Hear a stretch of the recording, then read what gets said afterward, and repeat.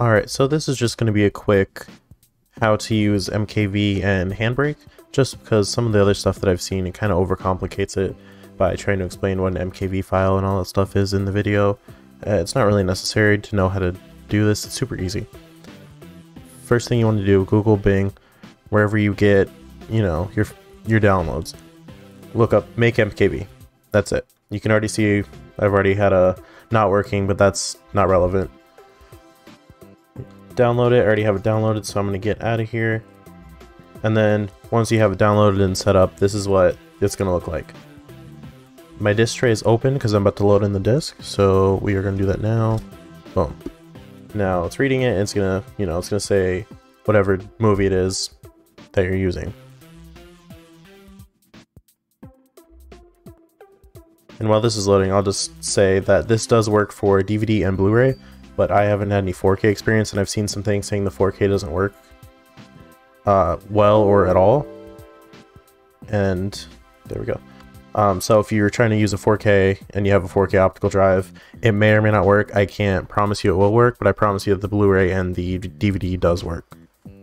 So there we go. We have it reading it. It's just, you know, seeing what's on there, seeing what's going on. Because when we run it, basically, it's just going to decrypt. There we go. It's just going to decrypt all the files. Just because there will be a decryption set up so that you can't rip it and, you know, sell it and all that stuff, even though this does work. And I also want to let you know that Make Mkv is free, but they finally fixed it to where the freeware, quote unquote, it will be unusable unless you buy it after the free period. So if you don't want to pay for it, do as many as you can as quick as you can during that free period.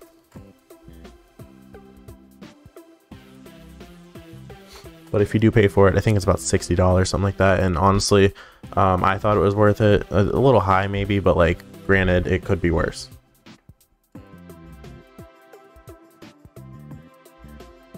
And then when this finally loads up, you're going to want to uncheck all your boxes, or else it's going to grab all of these files, and you only need 9 times out of 10, you're going to just need the largest one, which is, you know, also going to be your longest one.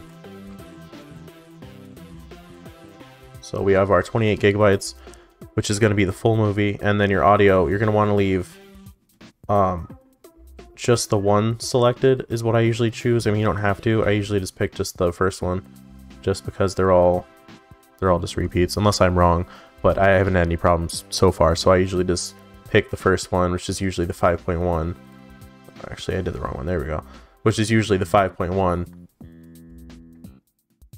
And then you're going to want to set a file of where it's going. I already have a file, the Mkv files file folder. So all I have to do is hit Make Mkv, and then it'll take about anywhere from 30 minutes to an hour. I don't think any of them have been longer than maybe 40 minutes. So you're looking at about a 40-minute wait just to get that from the disk to the Mkv file.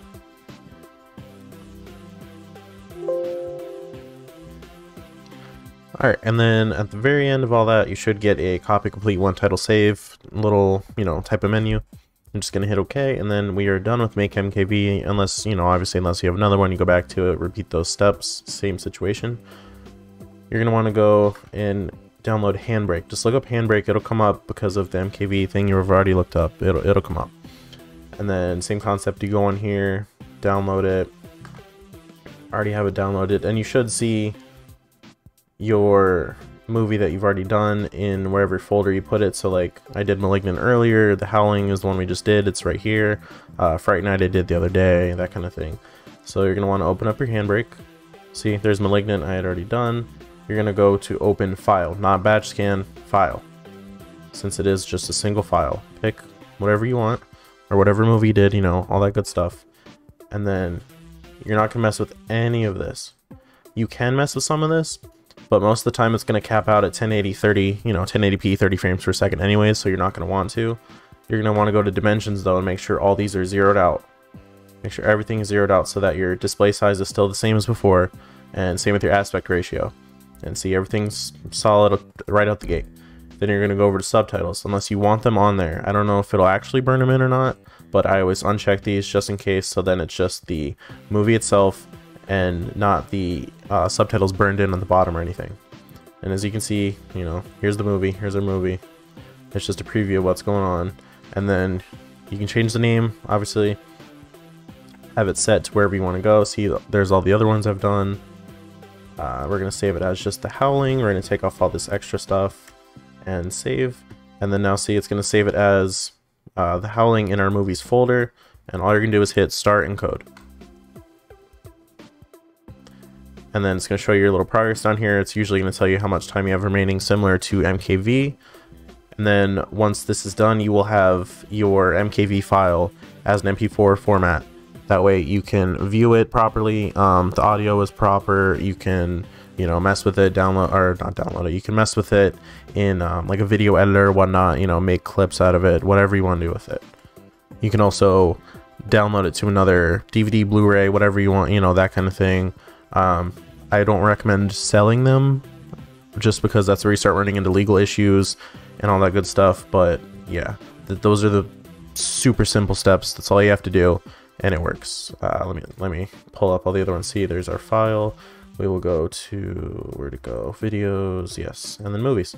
And then see, I mean, it works. I've done it a million times.